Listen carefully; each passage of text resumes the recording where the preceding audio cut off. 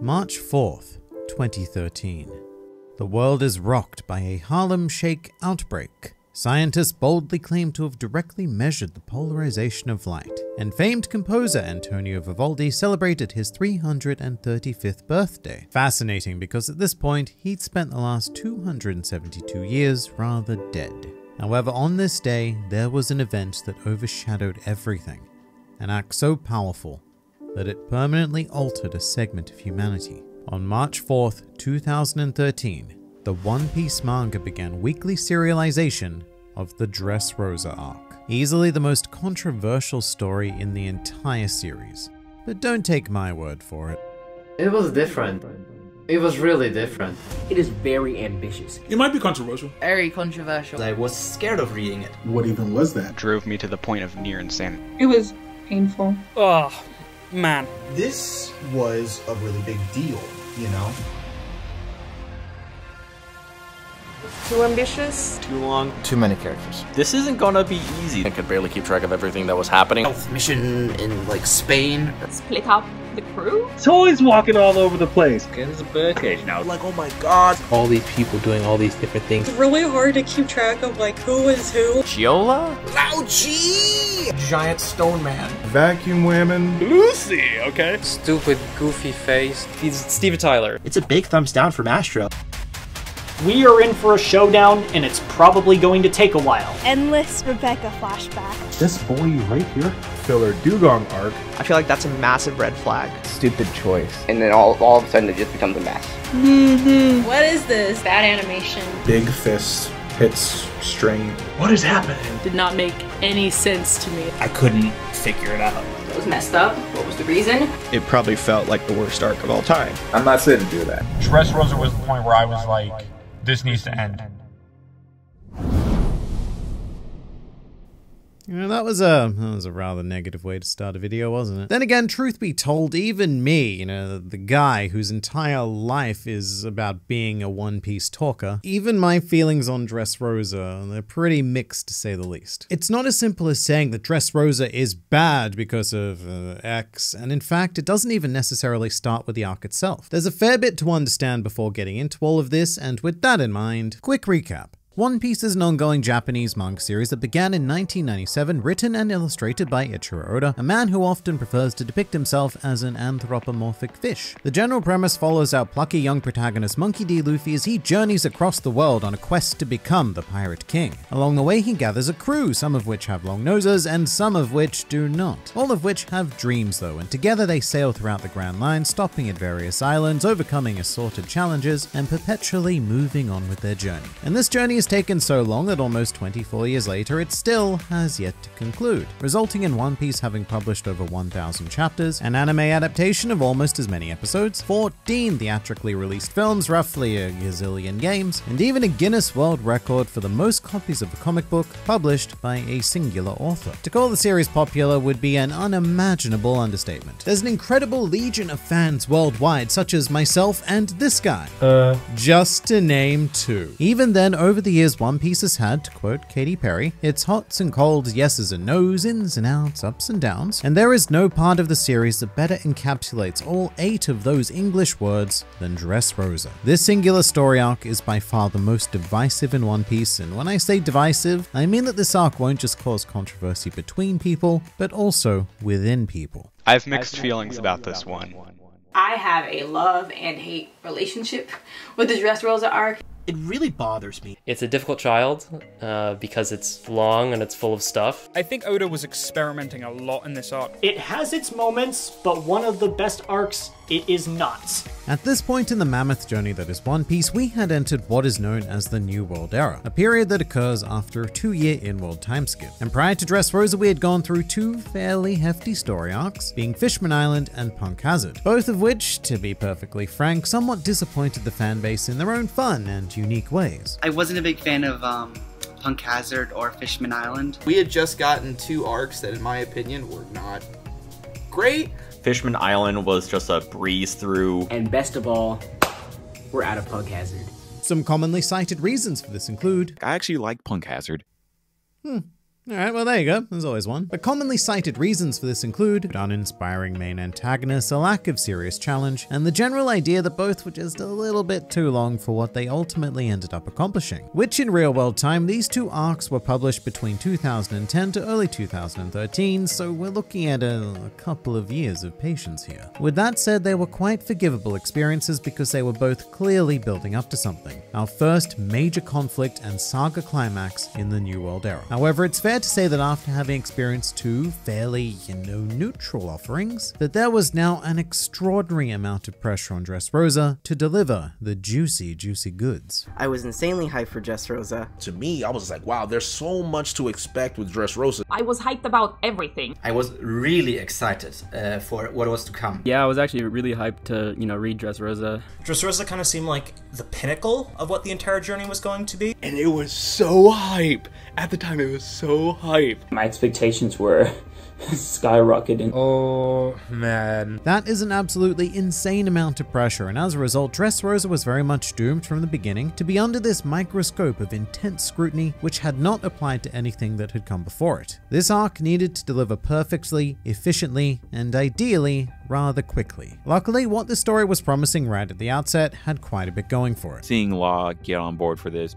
Aside for Law's backstory, because I knew this is when this kind of Law's arc. I wanted to see how the dynamics between Law and the Straw Hats would play out. Him and the Straw Hats have this plan to take down Doflamingo. Alright, we're taking on another warlord. One of the best villains in the series. And we knew that Doflamingo was a very powerful character. And this felt like the first opportunity post-time skip for the story to really kind of flex his muscles. So essentially all we needed to do was infiltrate an island, wreck a factory, beat up some flamingo dude, and call it a day. Seems simple enough, yeah? So how could something that straightforward go ever so wrong?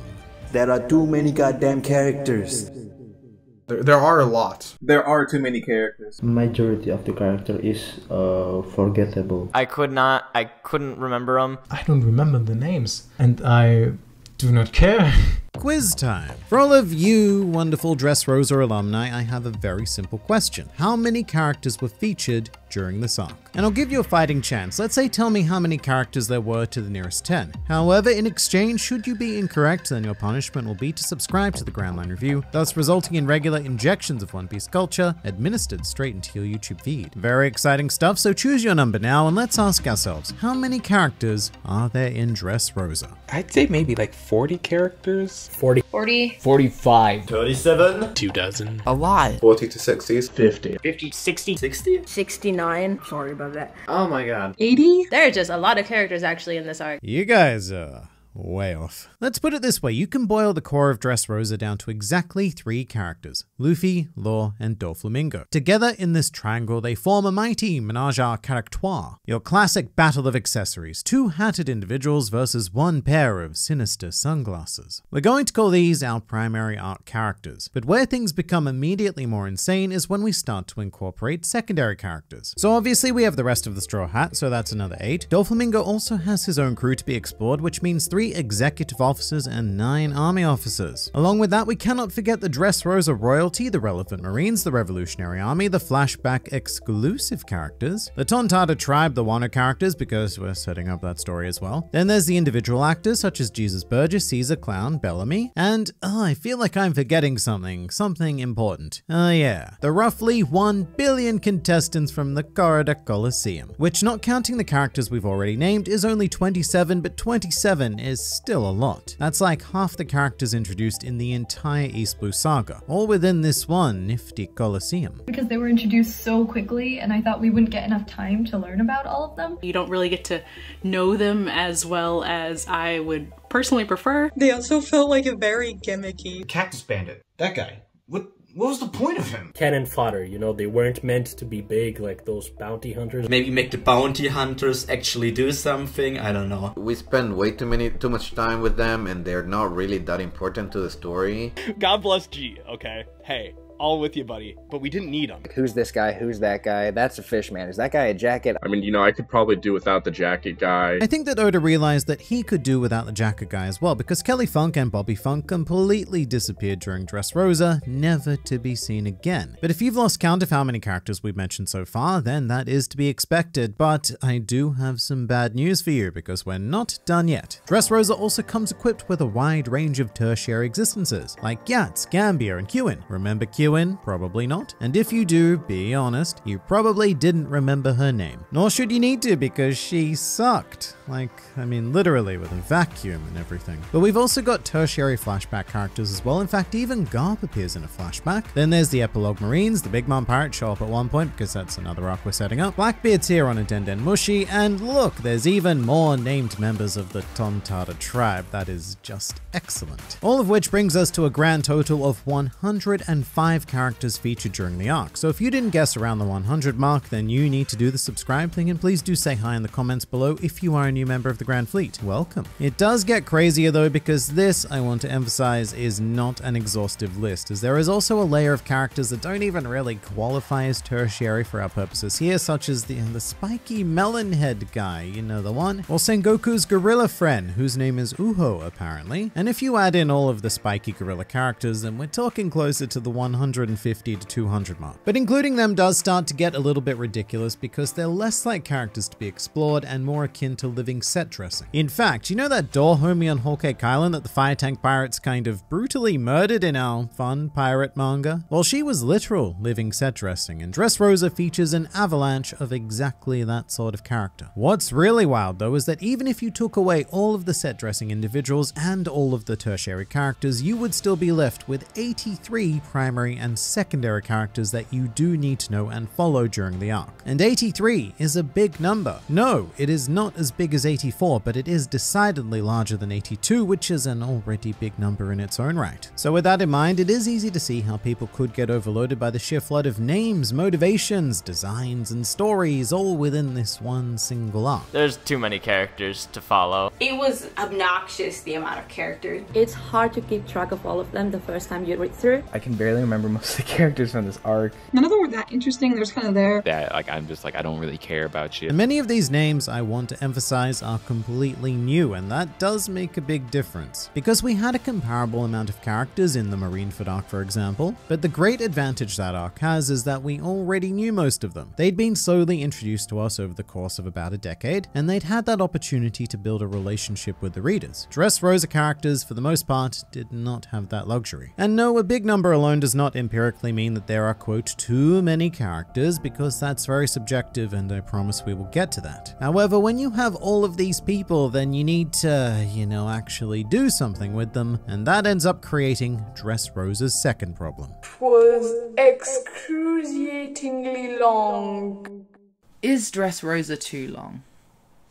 Yes. It felt really drawn out and a lot going on. It was trying to introduce too many things. The issue of when Oda's vision for the world he's created collides with the reality of storytelling. The week-to-week read was horrific. The fact that it took 2.5 years to just complete an arc is a bit too long. I think it takes 50 chapters inside the birdcage, longer than the entirety of Enies Lobby. Too long. Like, it is way too long. Why does it need to be that long? So if we were to quantify One Piece arcs into some sort of physical substance, and for argument's sake, let's take two objects at random, ink and paper, then your classic East Blue arc would be about this big. Then Punk Hazard, the arc that comes immediately before Dressrosa, is about, you know, this size. Meanwhile, Dressrosa would be this. It's quite heavy to hold, actually. It's a pretty serious chunk of story that takes place over the course of 102 manga chapters. And if that doesn't mean anything to you, well, a chapter contains roughly 18 pages. So getting through Dressrosa means reading almost 2,000 of these here bad boys. Dressrosa is longer than most manga series, to be completely honest. I appreciate your honesty, sir, and this statement is not at all an exaggeration, because you could read the entirety of Death Note, Chainsaw Man, or both parts 1 and 2 of JoJo's Bizarre Adventure adventure in roughly the same amount of time as it would take you to tackle this singular One Piece arc. Which in and of itself is not a bad thing. I mean, look, yes, it's a lot of books, but it's manageable. You could probably blast through these in a couple, maybe even a single day if you've got literally nothing else to do, but that's very much a luxury of retrospect. The thing to keep in mind about One Piece is that it is published on a weekly basis. That means one chapter every week,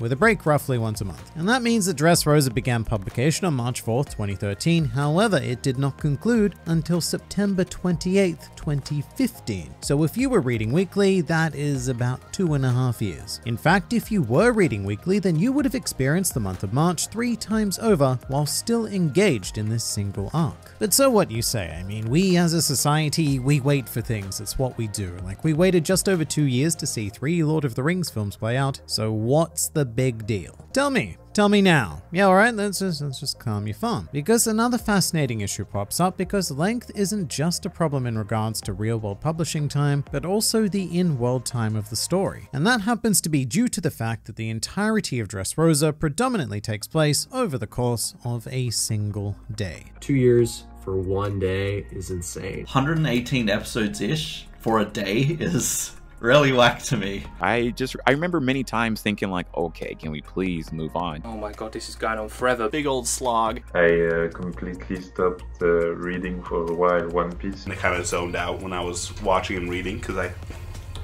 lost interest. In addition to that, unlike the Lord of the Rings example, it's not like we're waiting for huge chunks of story to be dumped on us once a year. Rather, what happened is that we were being drip-fed a weekly experience which felt much more painful than it should have because everything took place during a singular day. In fact, even less because the sun doesn't even go down until the conclusion, so more accurately, we could call it a single morning and or afternoon. And as a result, there were many points during Dressrosa where the sheer length of the arc versus the amount of time passing in world made the experience feel quite stagnant. There was a grand frustration at a perceived lack of progress, because it's entirely possible that by 1.5 years into reading this story, you had only progressed a couple of hours in world. And this feeling was so common that it was actually given a diagnosis within the illustrious and not at all overreactive online fanbase, with this condition becoming known as Dressrosa fatigue, a term that would then be rebranded as arc fatigue in order to apply to future installments of the story. And unfortunately, characters and length were not going to be the last of Dressrosa's core problems, as from here things would begin a fairly brutal domino effect, and factors that would not normally be issues all of a sudden evolved into these massive headaches, such as the very basic idea of the aesthetics were cool at first. It's kind of lacking things that other arcs give us. It's not the most original of Island. It's a perfectly serviceable town, but as far as One Piece goes, perfectly serviceable is actually kind of disappointing. It's always daytime. It's always the same day. Everything happens within 24 hours. It is boring. At face value, there's nothing wrong with the island of Dressrosa itself. It's quite beautiful, heavily inspired by Spanish architecture and culture, and Spain. Look, it's great. I love Spain. I've been to Spain. Here's proof. Look at me. I'm Spaining. In fact, the only issue I can really take with the country is that it's rather unfortunately grounded in the real world, which One Piece more often than not is not. As subjective as this sort of thing tends to be, I would never go so far as to call the island boring. In fact, quite the opposite. It is a stupidly stunning location, but at the same time, if you've gotten this far in the series, then you've seen some pretty beyond phenomenal stuff already. Dressrosa is a dose of heightened reality, whereas the entire proposition of One Piece as a whole is to experience this grand fantastical adventure where we discover dinosaurs on prehistoric islands, fight gods in the clouds, and dive deep to explore magical underwater cities. Fishman Island, you can say what you want about Fishman Island. Fishman Island looks great. Fishman Island was so fun and vibrant looking. Punk Hazard, which was half fire, half ice, and you're like, how did that even happen? Compared to the fantasy of the Whole Cake Island or the stunning scenery of Ennis Lobby, the Dressrosa's island isn't like very interesting at all. I wouldn't say it's not very exciting or boring. Like, it is kind of, it's meh. Which isn't to say that heightened reality never happens or doesn't work in One Piece specifically. I mean, we have Water 7 for example, which is basically Super Venice. But that works very well because we only spent about 40 chapters there before boarding the sea train to Ennis Lobby. And during those 40 chapters, we saw the island during the day, we saw it at sunset, we saw it at night, we saw it whilst it was on fire, and whilst in the midst of a natural disaster, there was a ton of aesthetic variety. But with Dressrosa, we were there for more than twice as long, and for all intents and purposes, there was only ever one atmospheric setting, being midday sunny afternoon. And at that point, it really doesn't matter how beautifully crafted your setting is. If that's all one is looking at for 2.5 years straight, that setting is going to wear out and risk becoming aesthetically flat, thus adding another element to Dressrosa fatigue because your eyes just need something, anything else to look at. Personally, I remember getting to Zoe and my eyes like metaphorically came because we were just being treated something that wasn't Dressrosa. It isn't something super special. That's kind of boring when I think about it. The longer it went on, the more boring it got. I could see it getting environmentally boring on a weekly basis, and it was a bit for me too as a reader. The geography is what I hate most about Dressrosa. Geographically. So all of this is kind of wild, because after a while Dressrosa was being compared to Punk Hazard and Fishman Island, and not only that, it was being compared in an unfavorable way, which seemed utterly unimaginable when we were first starting the arc. The thing is, those were not the only arcs at the time that Dressrosa was being frequently compared to, and a big name that we haven't mentioned up until this point just so happens to be... that it's kind of a retread of Alabasta, honestly. I don't like how much it mirrored Alabasta. So, I think it's undeniable that there are a lot of similarities between Dressrosa to Alabasta. One could even say that Dressrosa was an intensified, post-time skip version of Alabasta. One could, and I suppose certainly has now said that. Alabasta, in case you're unaware, was the first properly big climactic arc in One Piece. It had a whole saga of build-up spanning multiple arcs, villains, locations, and is remembered incredibly fondly by the large majority of the fanbase for being that first experience of peak One Piece. However, the reason why this nostalgia-filled arc becomes relevant when talking about Dressrosa is because the two, well, they share quite a few common core features, thus resulting in the overall impression of, hey, haven't I seen that somewhere before? So let us now embark on an exciting journey of symmetry. Both arcs involve a member of the Seven Warlords who has manipulated an entire nation into loving them. Both antagonists have a wide-ranging crew that ultimately get paired off in 1v1 fights during the climax. Both of them involve a king in crisis with a dead queen, and the rightful royal family being hated by a large segment of the population. Both arcs see a princess from said royal family temporarily joining the bad guys' organization. Both have a femme fatale who proves integral to overall victory on the island. And yes, Viola doubles as both the princess and the femme fatale on Dressrosa. There is also another princess, however, in Rebecca, although I think we all know who the true princess of this arc is. It's Law, don't deny it. Anyway, both islands contain a rebel army set on overthrowing the monarchy, led by a relatively young male. In Kuros' case, I guess it's relative to the age of King Riku. He's younger.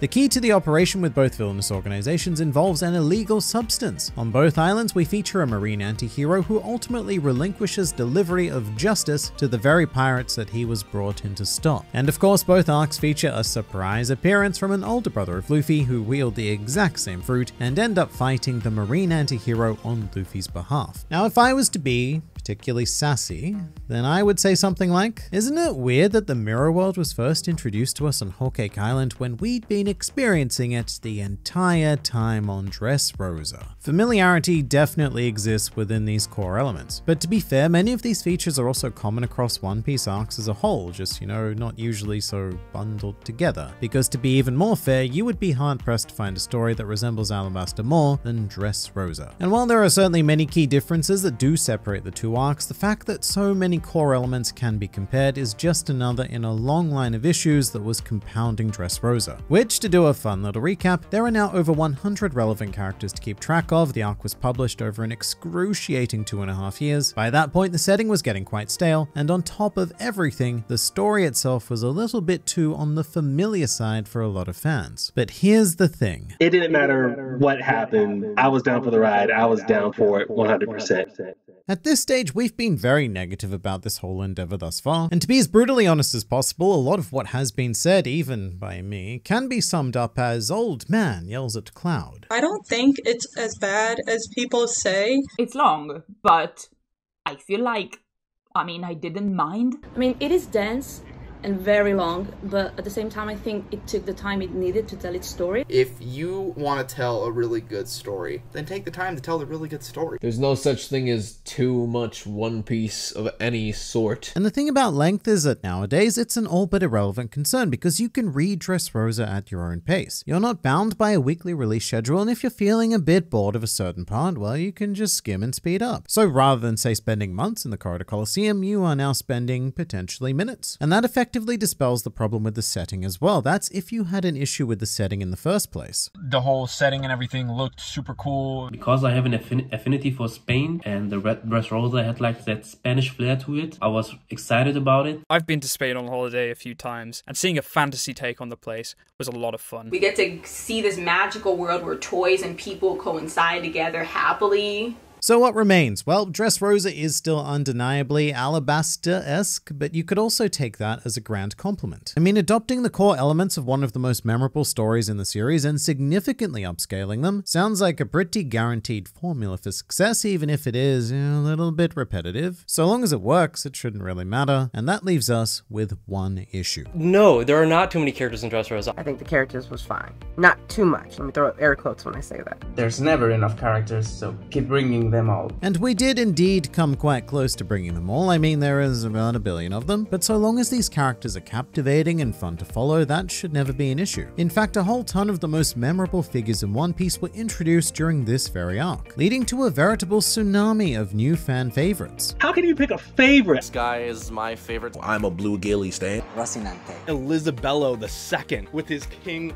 punch. Boom! Probably Kyros. Kairos. I don't know if it's Kairos or Kyros. Baby 5. Baby 5. Cavendish. Cavendish. One Piece does not have enough pretty men, and I think there needs to be way more. Senor Pink. Senor Pink. Senor Pink. Really do like Senor Pink. In this house, we stand Senor Pink. We don't dress like him, though. We don't do that. So hard-boiled! Hard-boiled indeed. And not only that, but Dressrosa came packing with some pretty serious power behind it, because if I was to identify one ingredient that could immediately elevate any One Piece arc, then my easy answer would be the addition of a Marine Admiral. Fujitora is up there as well. I think he's one of the most interesting admirals. I think that he offers an interesting perspective. He has seen the world for what it is, didn't like what he saw. Of all the Marine Admirals, he's the one that seems most concerned with everyone's well-being and actually upholding the law. He's so cool.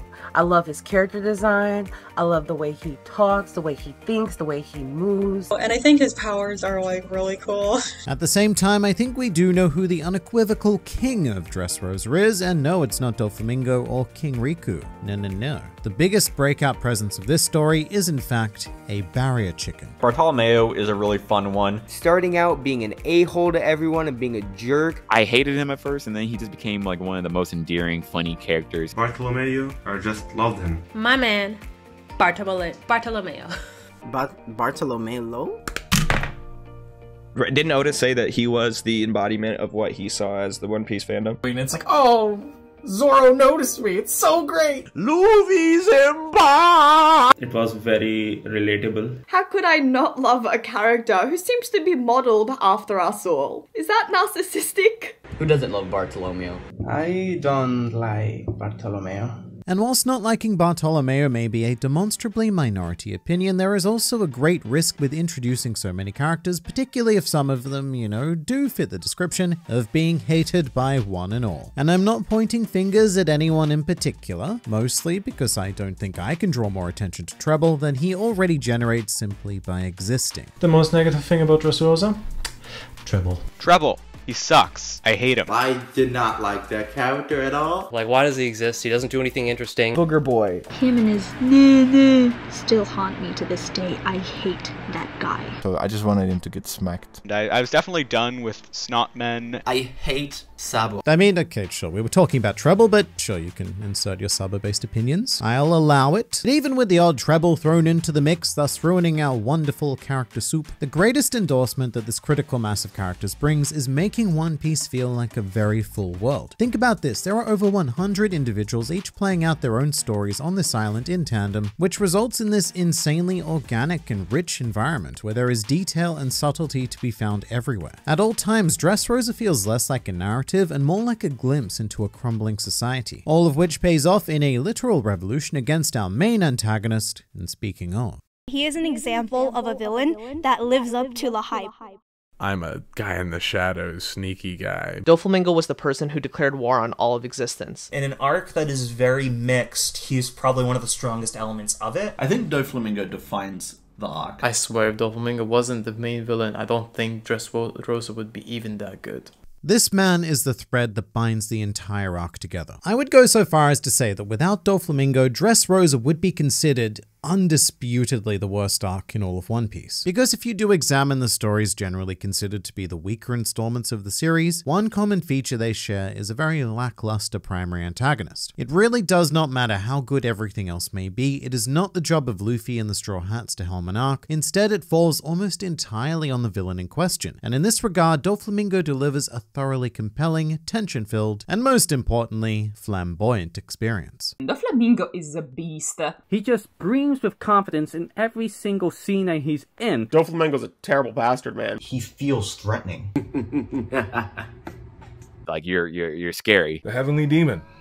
For a reason. He fulfills his role immaculately. There are people like him in real life. They like to control, they like to possess. Dofi beforehand was what's the word? What's the word I'm looking for here? I don't want to say magnanimous. I just like using vocabulary words here. And no, magnanimous, it may not be the correct vocabulary word to describe the Heavenly Demon, but a myriad of other M words do, such as maniacal, Machiavellian, misanthropic, militant, malefic, meretricious, or even medescent, which means to become slightly damp or wet. Moist, if you will, which is yet another M word, which definitely does apply to Doflamingo in one specific case where he rather haphazardly downed a bottle of wine after having a bit of a scary dream. I mean, just look at this medescent mess of a man. But one of the only M words that cannot describe Doflamingo in any way is mundane. He's the kind of character who can just stand there and exist, not even say anything, and still be a completely compelling experience. Anytime he's on the screen or anytime he's on the page, he completely runs the show. I really, really, really love to hate him. Doflamingo just looking like this insurmountable force. I was like, Don Quixote, Doflamingo. I loved his name. He's always showing off his abs. I really like this. Doflamingo inhabits an aesthetic league of his own. There is nothing at all like him elsewhere in One Piece, and there was certainly nothing that even came close to rivaling his existence on Dressrosa. He made his mark on this story, and even now, years and years after his narrative relevance has faded, Doflamingo is still very much in the forefront of our minds. Definitely one of the most unique villains. He's my favorite character. Most great stories have a great villain behind them, and Doflamingo is simply one of the best. Best villain in the series. Katakuri who? Kaido huh? Big Mom what? According to a Japanese character popularity poll conducted in 2017, Doflamingo was considered to be quite literally the most popular villain in all of One Piece, as well as the 17th most popular character overall. And 4 years later, in the most recent World Top 100 poll, this popularity is still going strong as he ranked in 20th place. And that is Dressrosa's greatest element of salvation. This arc, as a weekly experience, survived on the goodwill generated by this here phenomenal Flamingo. And not just that, it also persisted through the skilled writing and creativity of Eiichiro Oda. Because for as long as it may have taken, I almost never hear people criticize the actual story overall, just a selection of the individual elements it took to put together. And that is a huge credit to Oda as a mangaka, because it indicates an extreme degree of trust and appreciation between the author and the readers. Dressrosa was an ambitious piece, but come September 28th, 2015, Oda had done it. The final chapter was published and the experiment was over. Manga readers collectively breathed a sigh of relief, as well as expressed a retrospective appreciation for the experience, the highs and lows of which had only brought us closer together as a fan base. To this day, I can speak to any older One Piece fan, and as soon as you so much as say the word Dressrosa, it results in this instantaneous bond. Dressrosa. But the disaster was far from over. In fact, one could say that this entire adventure thus far was merely a prologue to disaster. An adventure that was planned and directed by a world-class navigator in Eiichiro Oda, but that certainly does beg the question of what would happen if this exact same adventure was given to a less competent navigator. No, it's not good. It's not good at all.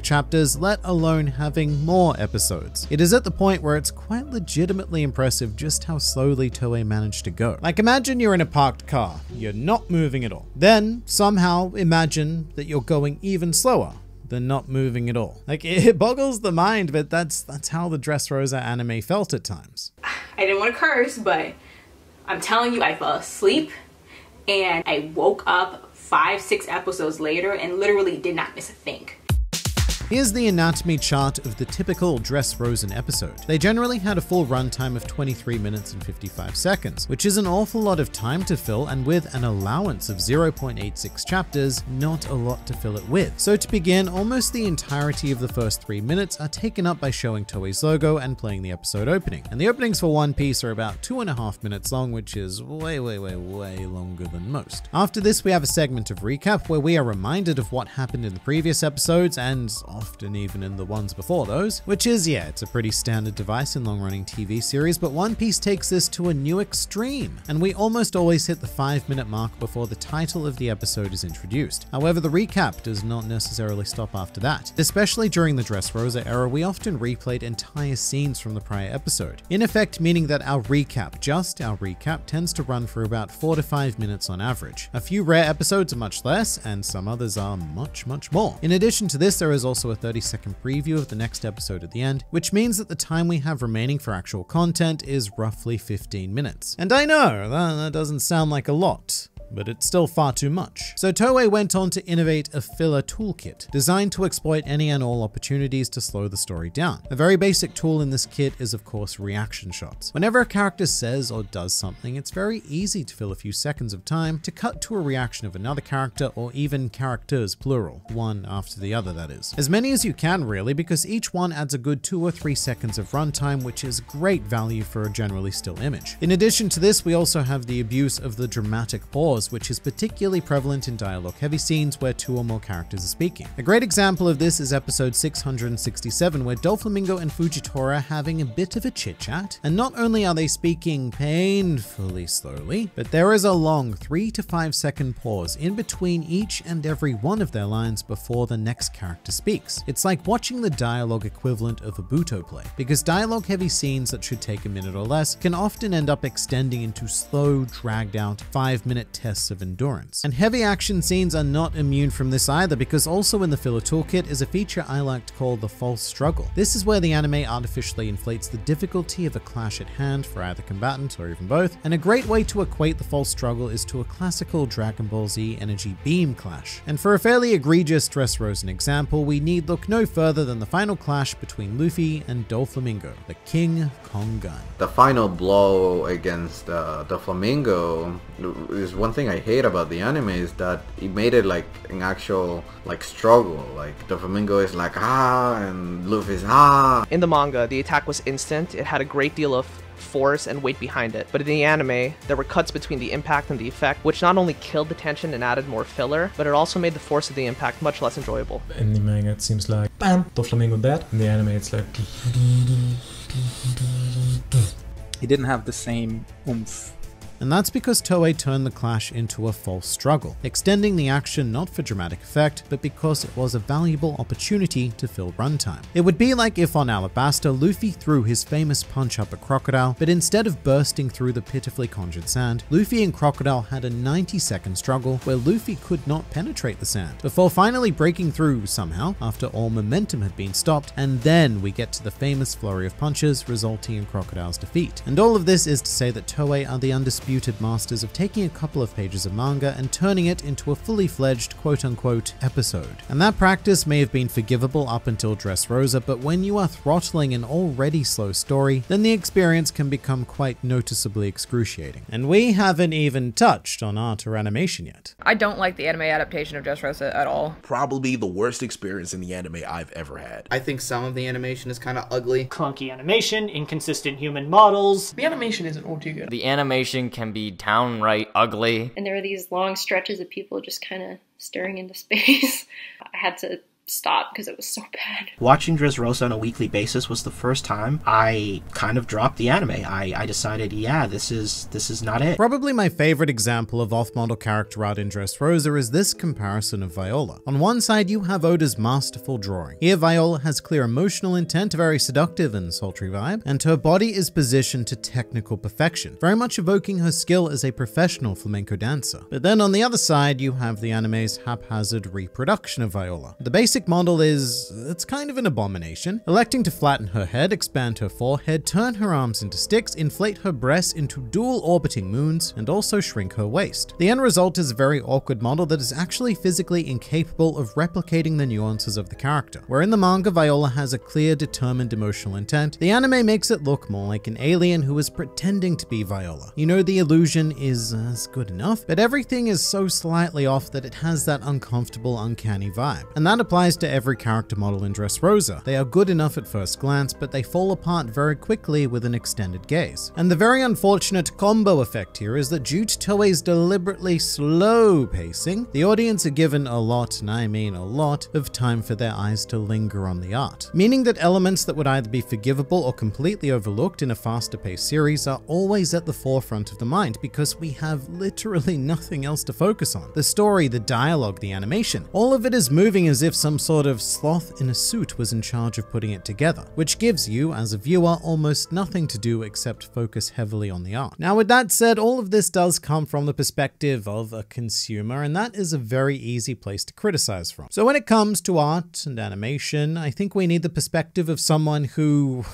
quite frankly knows what they're talking about. So I was lucky enough to find Brian Newton, who is a director extraordinaire of Rick and Morty, as well as a certified One Piece fanatic, and he was kind enough to give his opinion on this whole Dressrosa schmozzle. By and large, I thought the animation was fine. One difference that I've been told is the fact that in Japanese animation, the artist usually has a lot more autonomy over their work than in American animation production. In Japanese animation, the hand of the artist is very important. One Piece specifically is difficult because there's such a range of style, and Oda himself doesn't rely too much on character formulas. When he does massive crowd shots or war sequences or battles or panels like that, it's easy to do one panel and just go nuts. But while in the anime, you have to fill out that time to have feel the emotional weight of friends attacking friends, lovers attacking lovers in this melee, and that takes time and effort themselves. And I actually think a lot of those sequences, to convey that sense of dread, they did a pretty remarkable job conveying that under their initial time constraints. Every arc and every animation production has its highs and lows, and even within One Piece, even the most current stuff, I can point to several examples where maybe the strength of the animation or compositing isn't what it should be or what it could be. But I don't think Dressrosa was uniquely bad in any scenario. What you're responding to, and this is something that we all keep in mind, is it's not just about the animation, it's about the story that's being told, whether that's compelling to you or not. So that's a much more empathetic and insightful look into the anime adaptation, but I think what Brian says at the end there is extremely important. Overall, what we're responding to is the story being told. We don't watch or read media for the sake of gawking at technical proficiency, or at least most of us don't, and that is both a detriment and a benefit for Dressrosa. In terms of detriment, the times where we are not responding in the anime are more than likely the times when we weren't particularly responding with the manga either. The anime just definitely highlights those times on a much more brutal and naked stage. However, on the flip side, in many cases the story itself is actually good enough to overlook the anime's issues, and while they were certainly a minority, there were a lot of fans who expressed their love for Toei's adaptation. With the anime, I think it was absolutely fantastic. Absolutely fantastic. Toei Animation did a terrific job in most things, and especially the Dressrosa arc, it's pretty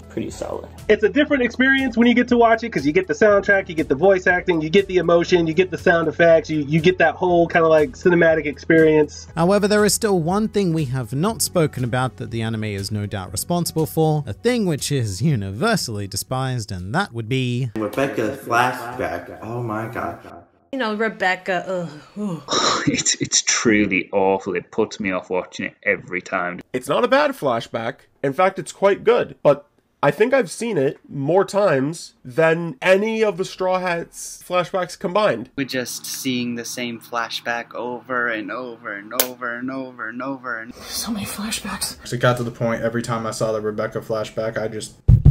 Yeah, of course. I mean, who doesn't love the Rebecca flashback? That's my favorite show. Quiz time! Again, I have another very simple question for you, which is how many times in the anime did we see the Rebecca flashback? To make this one fair, let's say give me a number to the nearest 5. So if you escaped our first quiz unscathed, then should you answer this question incorrectly, your punishment will also be to subscribe to the Groundline Review for even more consistent injections of One Piece culture administered directly into your YouTube feed. So choose your number now and let's find out how many times we saw the Rebecca flashback in the Dressrosa anime. Maybe 3 times? 3 or 4 times. 5. 7. 10 times. 10. It's gotta be more than 10. 8 to 12 times-ish? 15 to 20. The obvious answer would be too many. If you're not already, then I think you should all sit down for this, because this number is going to blow your mind. There is a particularly brave Grand Fleet member by the name of NYM2606, which I think is much more of a license plate than it is a name. But this daring soul rewatched the entirety of the Dressrosa arc in order to count how many times the Rebecca flashback was shown, and the end result was a whopping 48 times. I'll say that again. There are 48 separate occasions where we cut to this flashback, whether complete or in small fragments. Compare that to the manga where we see it once. One time being singular, and that's a pretty big discrepancy. But by the way, if you did not guess either 45 or I suppose 50, then you know the thing to do, and welcome to the Grand Fleet, my friend. But I do feel like we all know the reason why this particular flashback was shown so many different times, and that is to fill runtime. Anytime that either Rebecca or Kyros becomes relevant in an episode, any episode, well, that's an excuse to fill a couple of minutes with this story. And like most anime issues, this is not a Rebecca or even a Dressrosa exclusive problem, but we have never seen anything even close to this scale of repetition. It's at the point where the term Rebecca flashback is one of, if not the most prolific meme in the entire One Piece fanbase. The Rebecca flashbacks on its own is not bad. It is what makes me care for Rebecca and Kyros. However, it now just gets overshadowed by the fact that it was annoying from being repeated 10 million times. It was so repetitive, it was annoying that I wish I could just punch a hole through my TV. I have flashbacks about the Rebecca flashback. Sometimes I wake up in the dead of night and I just see the entirety of the Rebecca flashbacks together as a compilation playing in my head. But I'd go so far as to say that the most unfortunate aspect of the situation isn't so much that they played the same footage to us 48 times. I mean, it's pretty egregious, but what's worse is that the subject of that footage was already one of the more controversial characters to have ever existed in One Piece. Oda's biggest misfire in his tenure of writing One Piece. Like, every time I saw Rebecca, it was like, get off the screen. Rebecca's the worst princess we've had. I don't care about Rebecca. And Rebecca's kind of annoying. I get it. She's young. I get it. She lost her mama. I get it. She lost her daddy. Come on. So originally I didn't plan on doing a whole Rebecca section in this video, and to give you a taste of how this juicy sausage was made, I put together a questionnaire and I asked people to submit their video responses to it. There were no questions about Rebecca specifically, like about her character, her design, her role in the arc, etc. But despite that, people en masse chose to volunteer a lot of information in regards to their Rebecca-related feelings. Why is she dressed like that? She's 16. Armor. That a Coliseum fighter would bother wearing any armor when 90% of their body is armor. I think the thing that ticks me off the most about it is that it has the gall to pretend like it's armor. Can't even look at her without laughing. I think she was just there for eye candy. So it makes perfect sense that she's dressed like a Roman stripper. Dressrosa? Well, like Undressrosa, what? Now with that said, character design is a fairly forgivable area, especially in One Piece where we get all sorts of wacky crazy stuff thrown at us. But when Oda feeds us that, or feeds us anything, he's actually got to do something with that character to make them worth our while, which didn't, exactly happen with Rebecca. For as much time as they spent fleshing out the backstory, they should have done more with Rebecca. She's not that important. Like, Vivi is very important, Shirahoshi was very important. And then as the arc went on, her character just flopped. Rebecca is just whiny, cry all the time. The story doesn't even allow her the dignity of making a single decision for herself. Her presence was just super annoying to me. Rebecca as a concept is nothing new to One Piece. In most arcs involving some sort of kingdom or kingdom-like entity, there will be a princess who needs help. It's just a thing that happens. In fact, it happens so much that I've even coined a term called the princess prop, which denotes a One Piece character whose role is to fulfill this primary technical function. But even then, Rebecca takes the princess prop concept to a whole new level, because as an individual, she does absolutely nothing. It's not like Vivi desperately struggling to save Alabasta, it's not like Shirahoshi facing her fears to save Fishman Island, and it's not like Hiyori doing,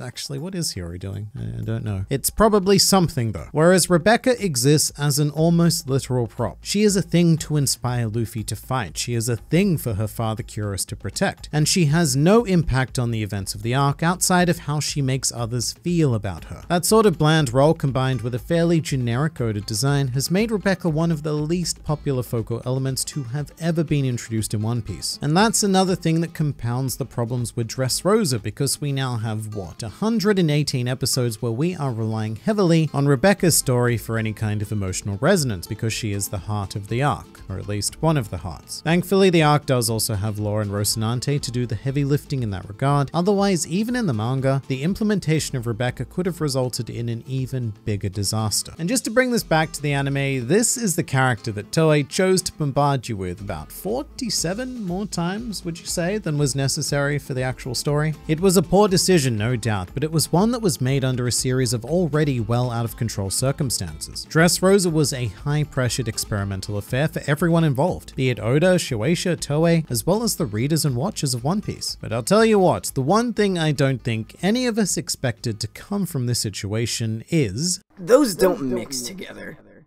Dressrosa Monopoly. Not to be confused with One Piece Monopoly, which also exists. No, this bad boy here is specifically Dressrosa. On the back it even says, "Welcome to Dressrosa," and in this incarnation of the game, you buy characters instead of property. Which I'm not gonna lie is just a little bit strange, because when the other players land on your characters, you then rent that character to that player. So it's much less about conquering the property market, and more about building the best and most expensive of One Piece based brothels. You can also mortgage the character as well, so if Kinemon isn't quite pulling his weight, then you can just sell him into debt for a cool 130 Monopoly monies. And there's all sorts of stupid chants and community chests, which are called flags and chests, but my favorite one is, the Don Quixote family force you to renovate your buildings. Ah, Doflamingo, that fiend! How dare he force us to upgrade our standard of living? And look, Novelty Monopoly is nothing new to, well, anything, but it is quite stunning that this Dressrosa edition exists at all. Although it does make a lot of sense when you think about it. There was no specific demand for a Dressrosa Monopoly, I can assure you of that. It's just that for an awfully long time, One Piece and Dressrosa were entirely inseparable concepts. The manga began serialization of the arc on March 4th, 2013, but the anime did not air Dressrosa's final episode until June 19th, 2016. So for a grand total of 4 marches over 3 years across 2 mediums, we were stuck in this one day. So no wonder when Hasbro were looking for a new Monopoly set, they thought to themselves, what's One Piece? Oh, you mean the Dressrosa show? Yeah, that's a good idea. Let's go with that one. So look, at the very least, Dressrosa did give us this wonderful historical artifact, but that's definitely not all. Please, Oda, give us the juice. Oda learned from that. Because immediately after we go to Big Mom's arc, which is almost as long or is around the same length, it felt a lot more concise. It felt a lot more focused. How to tell a large story. I think Oda has to try not to exhaust viewers. I feel he's doing it better now in Wano arc. And I think he learned how to do that in Dressrosa. Dressrosa was an experiment in long-form manga storytelling. And for all of the negative aspects that we have stated ad nauseum in this video, that experiment produced incredibly valuable results, which have gone on to serve the subsequent mega arcs of the series, being Whole Cake Island and Wano. Both of these take a very active effort to address almost every issue that became glaringly apparent in Dressrosa. Take setting, for example. Instead of a single location, Whole Cake Island takes place in a greater empire of islands. The locations vary pretty radically from island to island, then there's also the seducing woods, the tea party atop Whole Cake Chateau, the entirely separate and stunning dimension of the Mirror World, and in fact, a lot of the arc climax takes place at sea. So Oda is always changing the setting of the action just enough to avoid that state of Dressrosa fatigue. In terms of time, rather than a single day, Wano so far has taken place over the course of several weeks, which even at its slowest, and it gets pretty slow, still feels like we're making progress because we are not frozen in the same hour, maybe even the same minute of the same day. And as for the characters, well, whilst Whole Cake Island and Wano feature an undoubtedly larger cast than Dressrosa, they are integrated and introduced at a more merciful and narratively pleasing pace. And we are at the point now where Oda has seriously tightened and almost perfected this mega arc formula, which is a stage we never would have been able to achieve without our initial Dressrosa experiment. Dressrosa was arc that needed to happen. There was definitely some creative juices flowing. It was one of the key turn points in the story. It made the world of One Piece even bigger than what it was before. But the practice in this arc really served to make the next few on Whole Cake Island and now in Wano really stand out in terms of their continuity and reading ease. So for everything it took, Dressrosa did pay back its narrative debt with interest. So much so that half a decade later, I think there's a great retrospective appreciation for it. And not just the good aspects, but also the bad ones, because a healthy dose of controversy is always fun. The thing about controversy is it brings the community together to talk about it. It sparks so much discussion, and I think that's incredible, and that's the best thing a piece of fiction can do. Is Dressrosa one of the best arcs in One Piece? Yeah, I think so. I honestly do think so. No. Simply no. And I'm ready to argue that it is the best arc of the series. You can have a debate all day about what the best is. Top 10, yeah, sure. I don't think it's top 10. It would be like number 15. I still think it's one of the best story arcs that One Piece has to offer. It's the best. I think it's great. It's not one of my favorites, but it's nowhere near one of my favorite arcs. Without a doubt, my favorite arc in all of One Piece. It's very impressive for a piece of media to be that polarizing, because it means that it strikes an intriguing balance of high highs and low lows, enough to conjure every available human emotion to respond to it, which is why we're still talking about it to this very day, because it's always interesting to discover a new individual's personal take on the arc. So I sat here and I watched people talk about Dressrosa for almost an entire day all up, and at no point did it get boring, because everyone had such a unique perspective, and more importantly, everyone was quite positive about the experience as a whole. It ups the scales. It had a lot of ambition and it fulfilled a lot of different things. When I have like a flashback to Dressrosa, I couldn't be happier with the type of things that we got. It's got something for everyone. Backstories are really good. Awesome fights. So many characters, so many factions. You get to follow all these different storylines. Everything was just unexpected, but it was great. It's a really good arc. It was done pretty well. Very well made. Very engaging from start to finish. And it just shows how good of an author Oda is. So Dressrosa may very well have been a disaster to read at the time, as well as a disaster to watch at the time, and an undisputed disaster of a Monopoly set. It is a bad game, do not play it. But despite all of that, it was still One Piece. And even at its worst, it is still far and away the greatest manga series of all time. Really, Dressrosa only looks bad when compared to other installments of One Piece. And in that context, what's not to love about the arc? Dressrosa was just a roller coaster ride, where it had its ups, it had its downs. It was fun. I found it very exciting. I was super excited because it was really good. It was just really good. It's good mediocre. It was still dope, super lit, and based, if you want to call it that. I feel like the arc just hits that sweet spot, you know? It's a gift that keeps on giving. It gave me Doflamingo. We received an amazing and emotional flashback from Law. A really nice way to expand the universe. I had really good enjoyment about it. I still think it's great. If I rewatch it 10 times, it'll still be great. 10 out of 10. I love it so much. But I loved it. I loved every second of it. Claps to Dressrosa. Claps to Dressrosa indeed. And claps to everyone who took the time to submit their Dressrosa opinions. There are well over 100 amazing One Piece fans featured in this video, and it was a pleasure to get to know each and every one of you. So I am now going to end the longest video of my life by dramatically cutting out all of the lights. It's going to be magical, so cue magic in 3, 2, 1, magic! I forgot about the monitor. That's alright, we can fix this. We're just gonna casually turn down the brightness and cut to credits. Bye. Hello there. Popular One Piece historian Grand Line Review has put out a request, and I'm answering it. If you do like an intro thing with like waving and you showing the YouTubers, then okay, here's my little clip. That's my girl Avril Lavigne. That's my boy Link. I've got my buddy Roronoa Zoro. He's a lamp. Got my One Piece tattoo, first tattoo ever. Sorry, I'm recording this in my truck. Try my best not to sound too stupid. This is gonna be really cringe because, you know, French accent. Maybe you will notice, but I have a French accent. You'll have to excuse my accent. What do you think of Doflamingo as a villain? Villain. How do you pronounce that freaking word? What do you think of Doflamingo as an antagonist? Edit this however you want. You have my full permission. Is Dressrosa too long? So I think I'm going to have to say yes and yes, no. So actually, I'm gonna change my answer and just go with no. And yes, yes, yes, so probably. But no, because yes, it is not. I'm totally losing my train of thought, by the way. Why does my hair look like that? Let's make a super arc. You cannot have a good burger without a good patty in the middle. I'm not a crazy person. If you just wanted exasperated expressions, I'm your guy.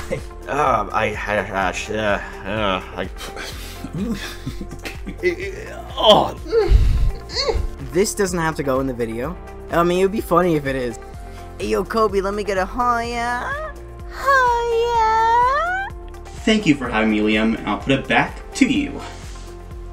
Subscribe to the Grand Line Review for regular One Piece content uploaded straight into your YouTube feed. There you go, it's not a shameless plug if I do it for you, Liam. Thank you again. How do you stop? Looking forward to seeing your video about it, whether I'm in it or not, so bye!